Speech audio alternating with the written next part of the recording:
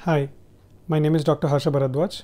All of you guys might have heard about mucormycosis, that is black fungus, in the last few days. And now the government is trying to declare it as an epidemic. But today there is some other news. There have been 4 cases of white fungus reported from Patna, Bihar among COVID-19 patients. Now, before we get into it, first thing that we need to clarify is, even in this case, the name of the fungus is not white fungus. It is actually called Candida. And the infection that it causes is called as candidiasis. This is not a new fungus and we have been dealing with this from a long time. In this video, we shall discuss the different types of Candida, how it spreads, the infections it causes, how to detect it, and the treatment including the outcome. First, there are many different types of Candida, but the most common one that causes infection in human beings is known as Candida albicans. In recent years, there has been an increase in another species called as Candida auris, and this is significant because this is resistant to most of the drugs that we use. Coming to transmission, Candida normally live on our body and most of the infections are caused by uncontrolled growth of these fungi. But infection can be transmitted from one person to another either through direct contact or through hands of a healthcare provider or through medical devices. The usual sites that these organisms are present are the skin, mouth, gut, and the vagina, but they normally do not cause any problems. When a person is immunocompromised, that is, his immune system is damaged, then this fungus can grow uncontrolled, mainly in the skin and in the mouth. In case of COVID, both the disease itself and the steroids used as treatment can suppress the immune system.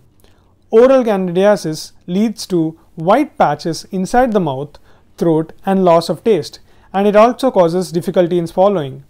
If it progresses to involve even the esophagus, then the person might have severe pain during swallowing and might not be able to eat at all. In more severe cases, this fungus can infect the blood, and through blood it can almost infect any organ in the whole body, including the lung, where it causes severe pneumonia that can look very similar to pneumonia in COVID. And also heart, brain, liver, etc. can be involved and can lead to multi-organ failure. This severe type of candidiasis is called as invasive candidiasis, and common symptoms include fever, chills, and they do not improve with antibiotic treatment. The diagnosis is done by taking a thorough history and a clinical examination of the patient. Along with this, some investigations are also done. A blood culture wherein a blood is taken from the patient and it is grown on a culture plate to see whether the fungus grows or not.